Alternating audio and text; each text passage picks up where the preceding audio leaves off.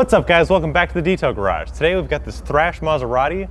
The owner doesn't really wash it and take care of it very often, so it's got a lot of dust and debris which is scratching the paint. And also this wheel has a whole lot of brake dust, road grime, and all kinds of debris that's on there that we're going to safely remove using our 3 new brushes.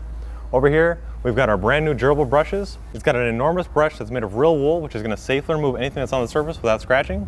Then for more intricate areas, you have your smaller Gerbil, which can get down between the middle of the spokes, or maybe back here between the caliper and the barrel of the rim. And lastly, we have our small Gerbil, which is good for getting between lug nuts, valve stems, and also the crevices between your spokes. So to get started, we're going to add about an ounce of our Diablo Wheel Gel to our bucket here. And we're going to get this activated, and then we'll rinse off the wheel, and then we can get cleaning.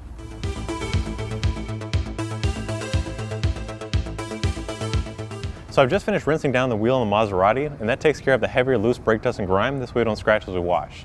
And I've also activated our bucket, which created all that foaming action, which is going to help lubricate the brushes as we wash to further reduce chances of scratching. So now I'm going to dunk these brushes into the bucket, and this is going to trap all the foam on there. And we'll start with the largest brush to get the bigger areas of the spokes. We'll start at the top, working our way around the rim, and it easily goes all the way to the back of the barrel, picking up all of the brake dust. This way you can look through and see a perfectly clean rim.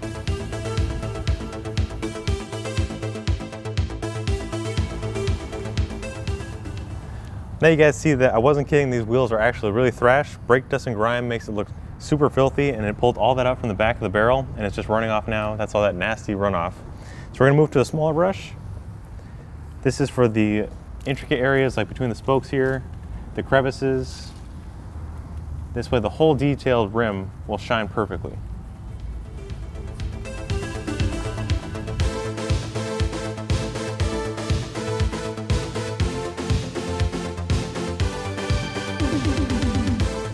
And now lastly, we'll move on to the smallest gerbil. This is going to take care of the lug nuts and also the more intricate areas like the valve stem or the hard to reach crevices of the spoke. But it's going to be made of the same fine wool as the other gerbils, which is great for any sensitive surfaces or OEM rims such as this Maserati, so you don't scratch the finish, so you have that perfect shine.